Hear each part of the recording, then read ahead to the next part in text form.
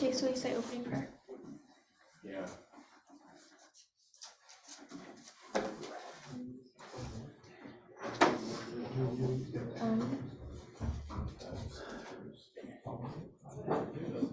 Let it go. Nope. We're gonna leave that one.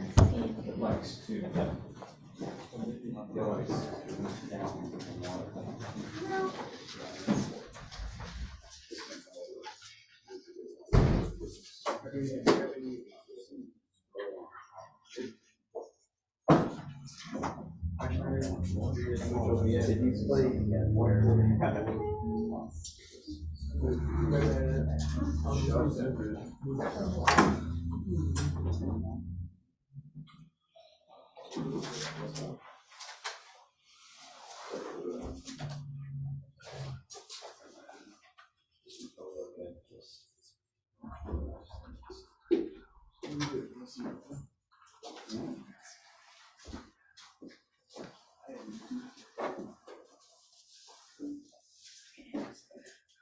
We can skip Dr. Master today. Really? Okay, well then. You just need a Closing prayer. Got it. Let's see who's coming in late. They came in late. Closing prayer. There you go. Jake, will you closing prayer? Sure.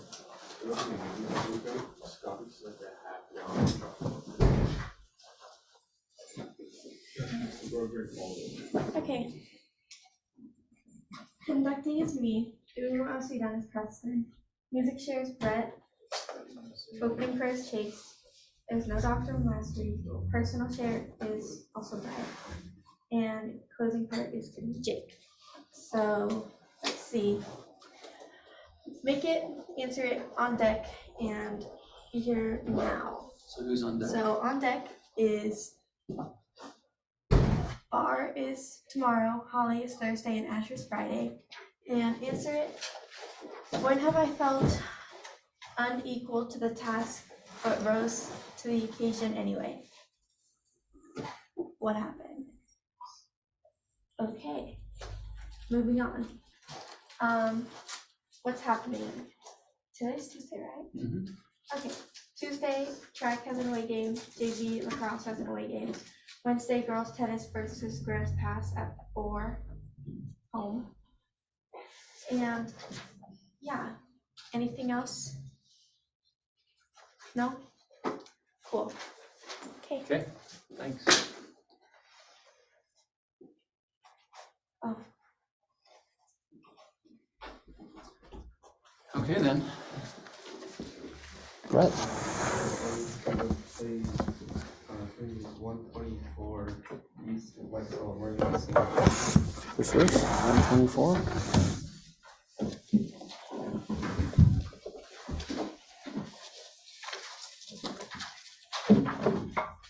are we singing?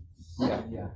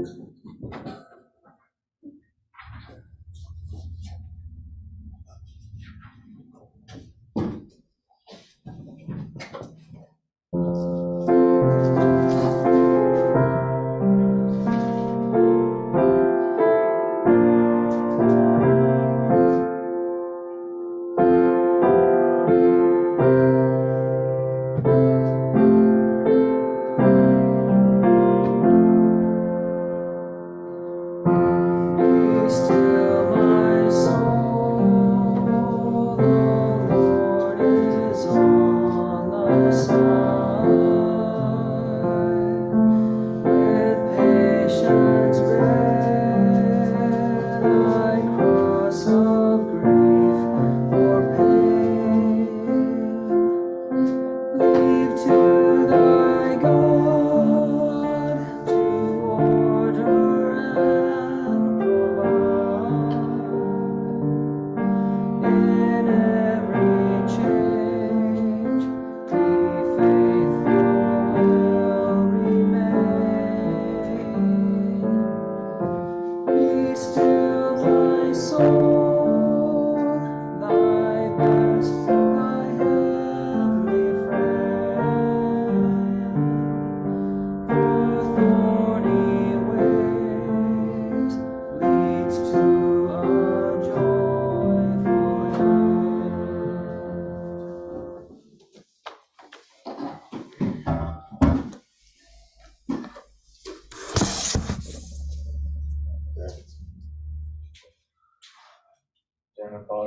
listeners. I thought we'd come to seminary and quiz us how we can, how we did it, and how we can look for future opportunities and that's how we can encounter each other and seriously Jesus Christ.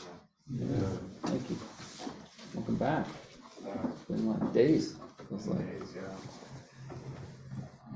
Okay, Brett. Okay, so this morning I didn't have it prepared yet, so I decided to just go to a random conference talk. But then something funny happened, so I just went up to all the conference talks and then like scrolled through with my eyes closed and clicked on a random one, but I did that 2 times and I didn't want to do the first 2, but then the third one was kind of a funny coincidence because it was exactly what we were talking about yesterday. So yeah, it's a story. It's by Bonnie L. Oscarson from the April 2016 conference, and she shares a story where her 2-year-old son had pneumonia and had to be flown in an emergency helicopter to the Primary Children's Hospital in Salt Lake City, and she was really worried, and she but while she was flying, she flew over the Draper, Utah temple, and then the thought came to her, do you believe it or not? And then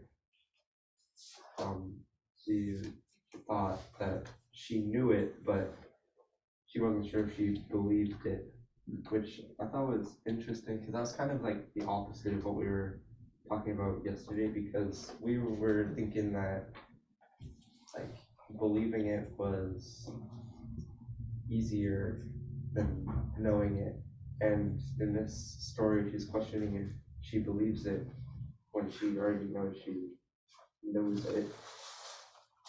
And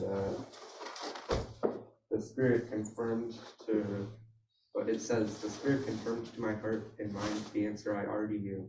I did believe it. And then she said a prayer of thanks, and she knew that whatever was going to happen was going to be okay.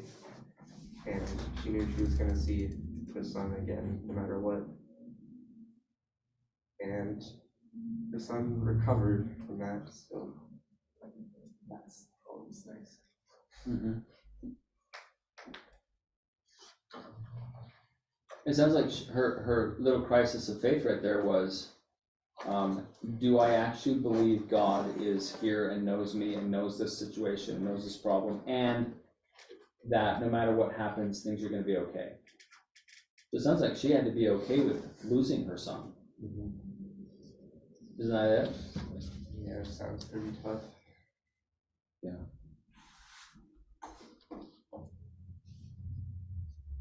Elder Holland gives this really great talk about healing, because a lot of people, like, how many have had a priesthood blessing of physical, like where you're anointed and blessed for some kind of healing? Who has not had that experience then? By raise of hands. Okay, you've not been sick or had and been given a blessing to. I'm not saying have you had a miraculous healing. That's not the question I'm asking. It's whether or not you've had a priesthood blessing of healing. And a lot of times it doesn't seem that it turns out the way you thought or wanted it to, right?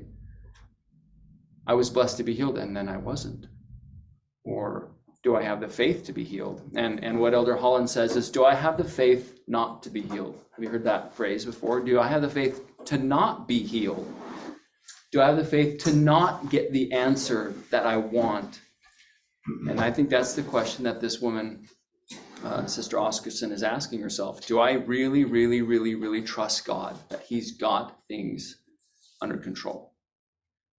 And often you don't come to that moment unless you're in a moment of crisis, when you really do have no power over the situation. And then you have to surrender it all to God. And do you really trust that He's got it?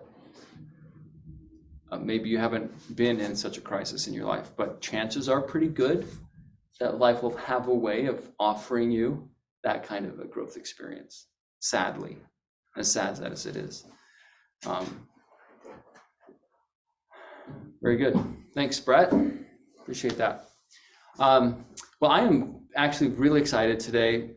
I asked we have 2 seniors in here, right?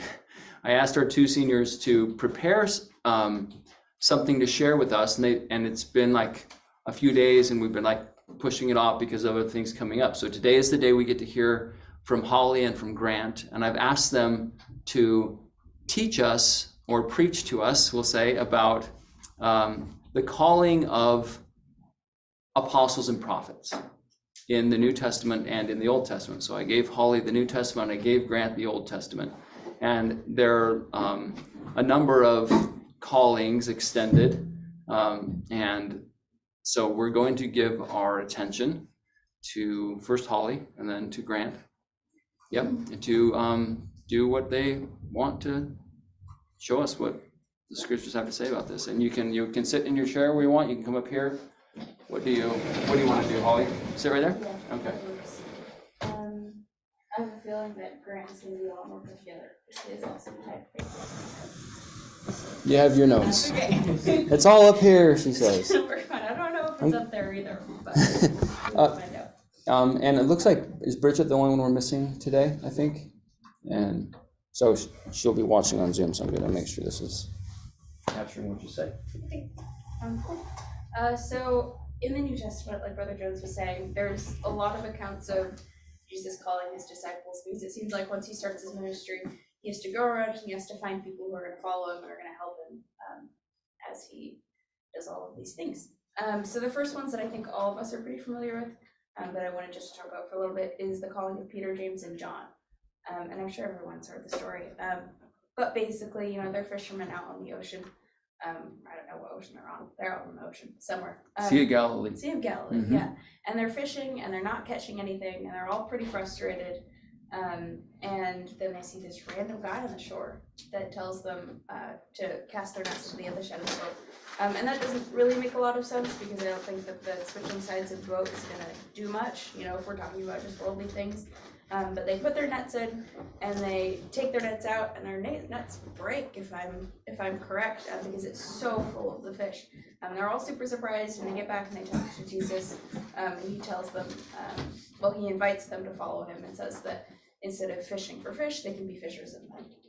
And that, I think, is the one everyone's pretty familiar with. But the next one I hadn't even heard of before, and this is what I think is a little bit more interesting, is the calling of Andrew. So Andrew, he's just a guy doing his thing. And John the Baptist, as we've learned, is pretty involved with testifying about Jesus. And him and Andrew are standing around, and they see Jesus, and John the Baptist testifies of him and says, "This is the Son of God, this is our Savior, this is the Lamb of God." And Andrew and another guy who's with him are a little confused. And Jesus asks the two, "What seek ye?" And they ask, which seems a little strange to me, "Where dwellest thou?" to Jesus. And Jesus invites them to dwell with him and teaches them, and Andrew decides to follow him, which seems kind of like a strange series of events, but I guess it worked out. Then moving on from there, was talking about Philip, who there's not as much of a story there that I could find, but Jesus finds him and tells him to follow him. But what's really cool about Philip is that Philip is the agent of someone else coming to join Jesus, because Philip is talking to one of his buddies, Nathaniel, and Philip says, "We have found him, we have found the Messiah, we found the one that the prophecies have talked about, and he's from Nazareth." And Nathaniel's kind of funny, he says, "Can any good thing come out of Nazareth?" I'm not super sure about that, but Philip says to come and see.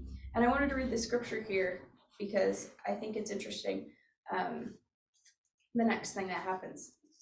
It's in John 1, it's verse 47. I'm just going to read a little bit. It says, "Jesus saw Nathanael coming to him, and saith of him, Behold an Israelite indeed, in whom is no guile. Nathanael saith unto him, Whence knowest thou me? Jesus answered and said unto him, Before that Philip called thee, when thou wast under the fig tree, I saw thee." So Nathanael is really confused why Jesus knows who he is, but Jesus knows. Then it says, Nathanael answered and saith unto him, Rabbi, thou art the Son of God, and thou art King of Israel. Jesus answered and saith unto him, Because I have said unto thee, I saw thee under a fig tree, believest thou? Thou shalt see greater things than these. And he saith unto him, Verily, verily, I say unto you, hereafter ye shall see heavens open, and the angels of God ascending and descending upon the Son of Man.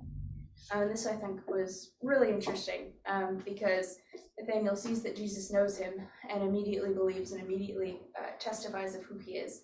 And Jesus says, is this really enough, just the fact that I knew you, for you to want to follow me? And he says, you're going to see a lot better things. So it makes me think, in our lives, if we're willing to follow him based on maybe just a little bit of knowledge we have, maybe just a little bit of belief, we're going to be able to learn a lot more as we keep going. And then the last calling is not so much the calling of like apostles, it's the calling of a rich young man, which is, I think, a story that a lot of us are also more familiar with. He isn't an apostle, but basically, as I'm sure you guys have heard, the rich young man comes up to Jesus and asks him, how do I inherit eternal life? And Jesus lists off the commandments, don't steal, don't kill people. And he says, okay, great, I'm doing that already. What else am I supposed to do? And then it goes on, and my gospel library app just quit, so I have to relook where the scripture is. But in Matthew 19 is where it's giving the story. Should we turn there? If you guys want, I found it though, so I can just read it. And verse 21 says, this is what Jesus is responding to him. He says, If thou wilt be perfect, go and sell what thou hast, and give to the poor, and thou shalt have treasure in heaven, and come and follow me. But when the young man heard that saying, he went away sorrowful, for he had great possessions. So this sort of made me think about if Jesus told that to me and said, sell all that you have and quit worrying about the things that you think are super important and come and just follow me. I want to think that I would follow him, but also looking at the natural man inside of me, I wonder if I would also just leave sorrowful because of the possessions that I thought were really important.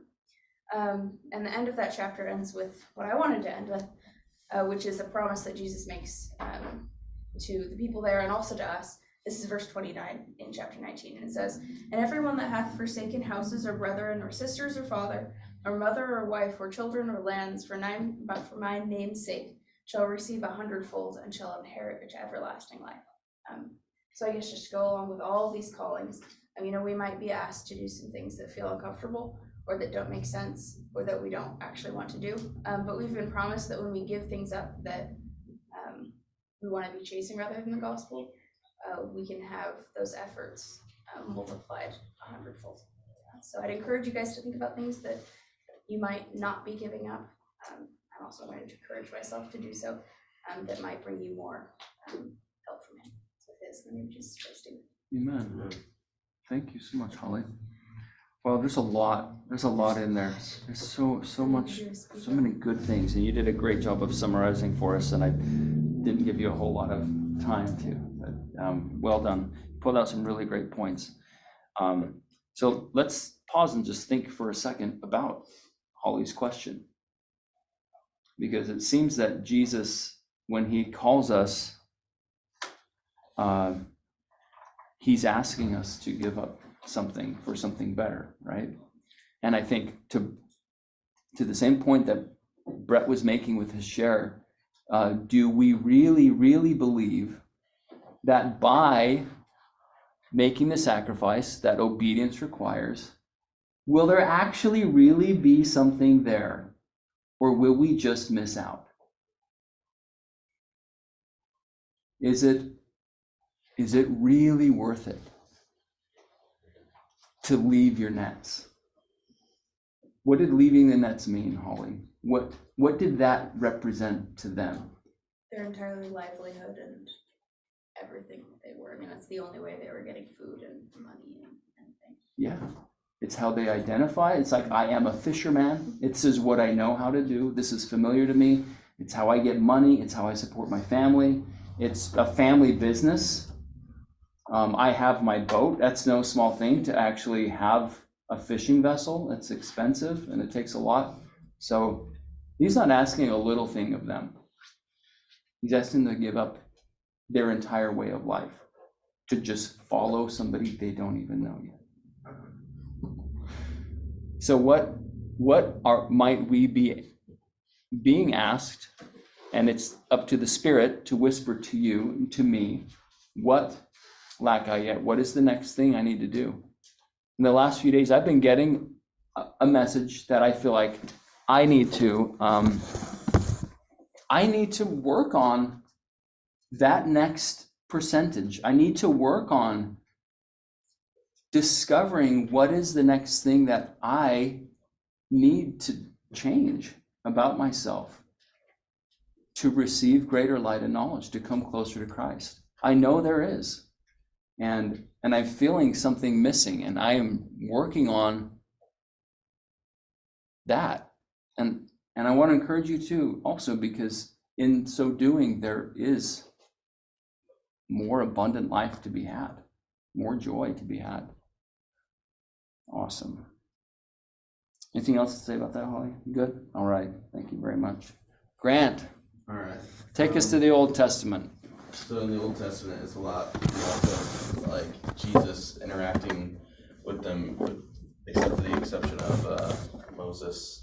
It's like the rest of them is just kind of like a vision or maybe even a dream, and it's more them trying to convey the spiritual like aspect of what they experienced during that. So where did those come from? Where did the vision, where did the dream, where did that experience? Who curated that? Well, in some of them, they were just saying a simple prayer, and they have this vision, and then other times, like I don't remember which one. It's probably not good. But they were just walking along, and they just heard the voice of God telling them to do something. So I guess I'll just start at the top here. So with Ezekiel, it says that he has visions of God. So I don't know if that's like multiple visions or just like one, or if it was just, I don't know. But I just thought it was interesting because it said visions, because it's like not everything just happens all at once. Sometimes you get bits and pieces of that. So, and God tells him that he's been called to teach the wicked people. He's commanded to study the scriptures, and he is told that Israel will not listen to his words, which I thought was like part of his calling was like, hey, no one's going to listen to you, but I want you to go and do it anyway, which would be really hard to do because, I don't know, you feel like you're just being set up for failure, and that's not the easiest thing to do. In verse 14, it says that he went away in bitterness. And he went away in bitterness in the heart and of his spirit. But the hand of the Lord was upon his shoulder. So it's interesting because you'd think if you're like angry and bitter, then the Lord's not going to be with you. But it says that he had his hand on his shoulder. So it's like God was still there with him. It then says that Ezekiel sits in shock by a river for 7 days, at which point an angel appears before him, or the Lord, I guess, appears before him again and tells him that he's now a prophet, and if he doesn't go and do what he's called to do, the blood of the Israelites will be on his hands. And after this point, he's like, okay, I should probably do what you asked me to then, and he starts and does what he's told. Moving on to Isaiah. That's a really interesting story there. Yeah. So like he gets called, he gets this responsibility, and his emotional reaction is he's mad. Yeah, he's like, no. Why would I waste my time if they're not even gonna listen? I don't want to do this. So what does he do? He's like, I'm out.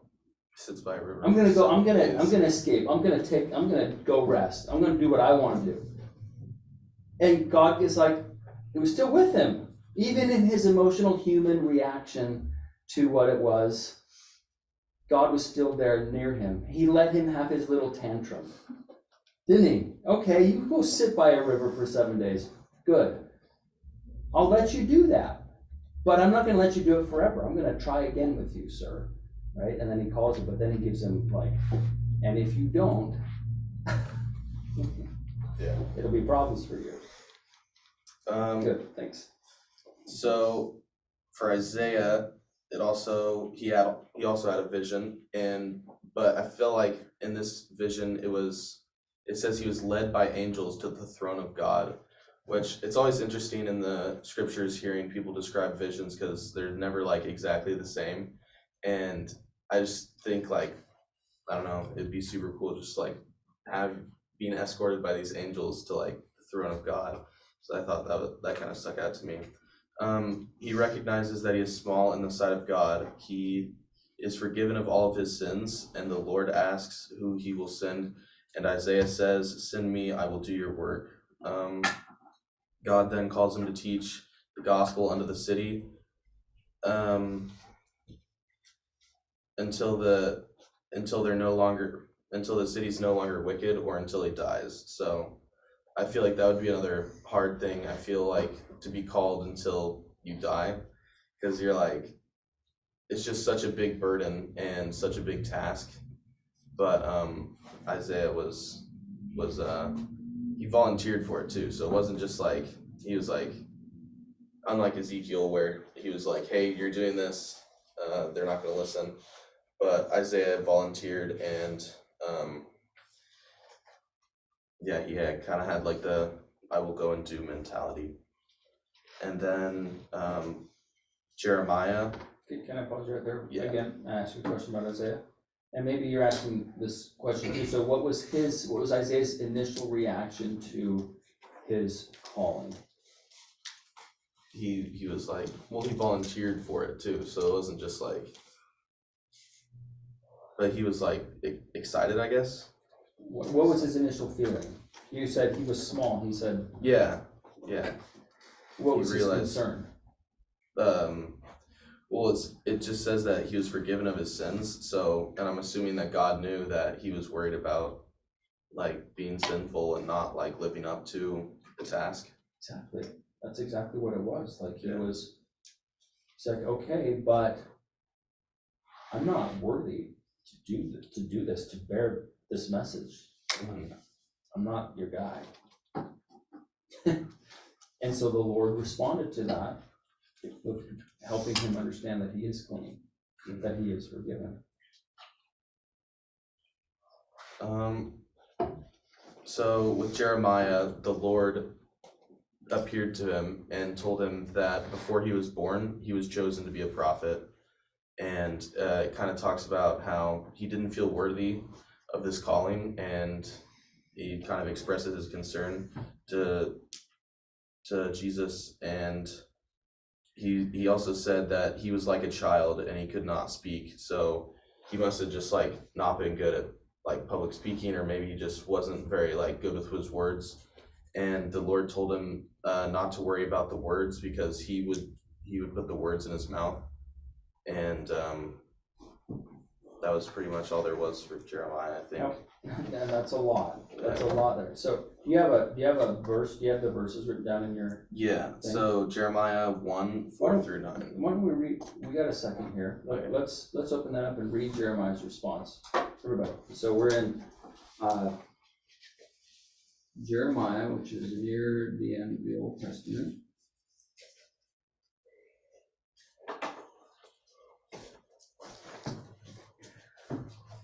Jeremiah what? Jeremiah 1:4 through 9. Okay.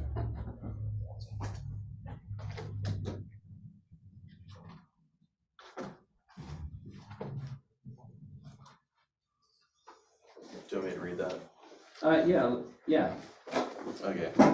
And then the word of the Lord came unto me, saying, before I formed thee in the belly, I knew thee, and before thou camest out of the womb, I sanctified thee, and I ordained thee a prophet out of the nations, unto the nations. Then said I, Ah, Lord, behold, I cannot speak, for I am a child. So his concern is, like you said, he's concerned about speaking, and he feels very, very like unprepared. Yeah.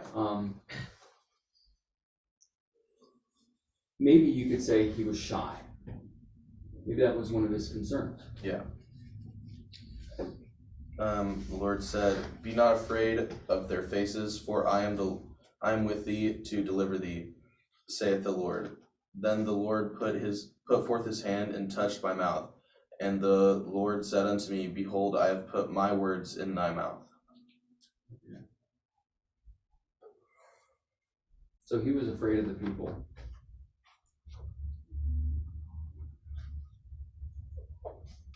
And the Lord's response was, hey, and you didn't read verse 7, says, don't say I'm a child, and you will go wherever I send you, and you will speak whatever I tell you to speak. So he gives him confidence. It's like, don't worry, I'm going to tell you where to go, I'm going to tell you what to say.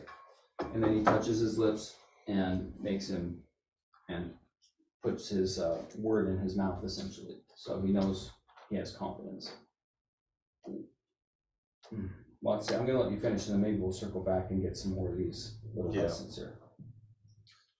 So for Moses, I thought it was interesting because it starts out and it says that Moses found himself on the top of a mountain, which is interesting because it's like you don't often just kind of like find yourself on the top of a mountain. It's not like something that happens on accident. But so he was on the top of the mountain and he saw the face of God. It says he saw God face to face, meaning he was transfigured, because it later goes on to talk about how he realized that if he was in his like regular human form, that he would not have been able to survive like seeing God. And God then told him that he was similar to his only begotten son, which was another thing that like stood out to me because it was like it was just like God was reminded of his own son through Moses, which would be pretty cool to have God say that to you. He then told him that he had work for him to do, and then God revealed to Moses the end of the earth and all the children of men that have walked on the earth. After God left, it took a few hours for Moses to be able to like stand back up. And then when he was able to, everything was put in perspective by the things that God revealed to him. Then like right after that happened, Satan appeared to him and told him to follow him instead. But having just experienced like the full glory of God, Moses wasn't really impressed, and he was like, wait a second, I had to be transfigured in order to see God, but you're just appearing to me like any other normal person. So that's not really like the same power, so I'm not going to follow you. And then Abraham, out of all of them, is probably my favorite because I believe he was like, he and his brother, I think I don't remember exactly why, but him and his brother were saying a prayer, and during the prayer, he had a vision where God told him of his plan for him, and the Lord describes the power Jesus describes his own power to Abraham, which is also pretty cool. And then he tells him all the blessings that he will receive by following the commandments he's given. And then Abraham was like thankful to receive the instructions, and he got up from his prayer and started doing what the Lord asked him to do. So with that one, it was like he said the prayer just expecting like to say a prayer, and then he experienced this like awesome vision.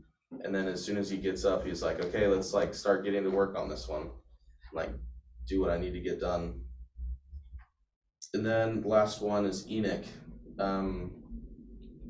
Enoch had the Spirit of God descend upon him, and he told him to prophesy unto the people to repent because God was angry with the evilness of them. Enoch asks God why he chose him. He tells God that he is but a lad, and the people hate him because he's slow of speech, which it was kind of interesting because it actually said that the people hated him in the scripture, which I thought like usually it's like some fancier way of saying that like I'm not in favor with the people, but Enoch, popular. But Enoch was just like, the people hate me, like, and then and he also said he was slow of speech, similar to Jeremiah. And God replies and tells Enoch to go forth and do as he was commanded, and his mouth shall be filled with the words, with God's words. For he is in his hand, and he will do good with like whatever. God basically told him like, you're mine and I'm choosing you, so even if you don't feel like you can do it, I'm not gonna make something like bad like I'm gonna do good with you. God then told him to put clay on his eyes, and when he did, he beheld the spirits that God had created and other things that the natural eye couldn't see. And then it talks about how God made him a seer, which I think there's a lot more into that than just like what was like stated, but I just thought that was cool because it just showed how like God sometimes uses like things that we wouldn't normally see as like anything special, and then it like makes us, I don't know, he uses things around us that we don't see as special to do his work. So and at that point Enoch went forth and testified of the Lord. So that's all I have as far as like the initial lesson goes. Fantastic. Oh. So, of all of those things, Grant, what personal message collectively do you get for you from having studied these experiences? And everybody else think about the same question. Okay, we've heard like 10 different ways that the Lord has called his prophets or apostles or disciples. What do we find in common? And what lesson is there in that for you and for me, but for you personally? And I'm going to start with you, Grant, and then we'll take. Well, it just shows like, for me, it kind of showed me that it's not like, I don't think any of these people like did what they were doing with the intention of having God like having a vision. So, and that kind of shows that it's like, you don't need to try to have a vision or like try to like have some amazing experience. If you just do what you've been asked and commanded to, and you put yourself in the right circumstances that God wants you to be in, and you follow the Spirit and what you're commanded to do, if you just do the basic things that you've been told to do, then that's when these visions have happened. And when, I mean, Moses was just on the top of a mountain, and then all of a sudden he was transfigured, and like, you don't need to, don't need to do all the extras, and like, just do what you've been told, and that's enough. Okay, so did they start out prophets? No. Did they start out apostles? Obviously not, right? They weren't aspiring. They didn't say, oh, I want to be the next prophet. I'm going to be this guy's right-hand man, says Peter, right? So none of them started out as what they would become. They all started out very normal, regular, even having a low opinion of themselves, being very unpopular, unknowledgeable, unprepared, lacking confidence in that calling. They didn't go in trying to get a calling. They were just, like you said, Grant, living their good life, doing what they could to be their best. And even then, not all of them were. Some of them had to be called to start doing better before they could be called to be the prophet. But let me take a couple of comments if you have any. Ashley, you were going to raise a hand, and then if anybody else, what personal message do these callings, these stories have for you? Yeah. The general theme is that God calls everyone individually based on that person's needs. So the way he called them, you're saying? The way he called them probably pertained to them. I mean, I don't know how they were thinking, but I assume that he called them in a way that would pertain more to them. But also, whether it was a vision or whether it was like, come and see where I stay. Or he addressed the concerns of them when calling him. Like, a lot of them were like, "Oh, people don't like me," or "I can't speak well." It's like, "Oh, well, I can help you with that." Yes. Yeah. Don't worry about that. Don't worry about your inadequacy. Don't worry about all that you're not yet. Of course you're not what you're supposed to be yet. But don't worry about all that, because I will help you to become what I need you to become. If you feel stressed out about the future and the future responsibilities that we laid upon your shoulders, and you want to do like who's the guy that went and sat by the river for like 7 days, right? Like, I'd rather take it easy, thanks anyway. I'd rather go for the easy life. Like, there is more to life than just trying to have a good time and go the easy way. You never become what you're meant to become by taking it easy and trying to have fun. That will never get you where the Lord wants you to be. Any other comments, personal messages from the callings of prophets and apostles?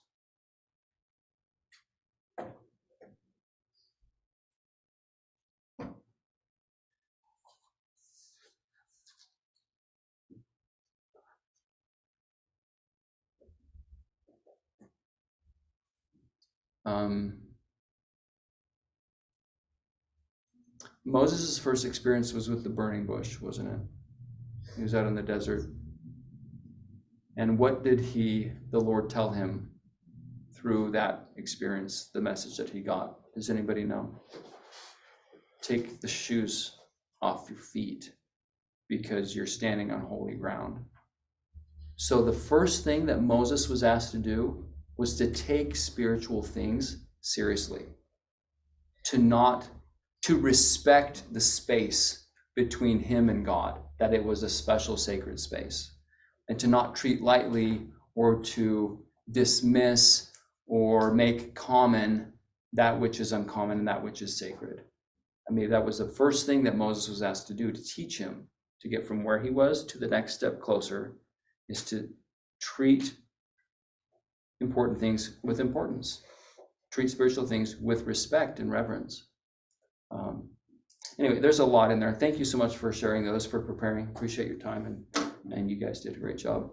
And that's all we have time for. So love you guys, and the Lord loves you. Leave this with you in the name of Jesus Christ. Amen.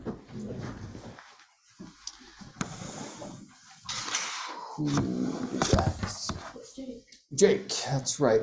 Jake. You're just in time to say the closing prayer.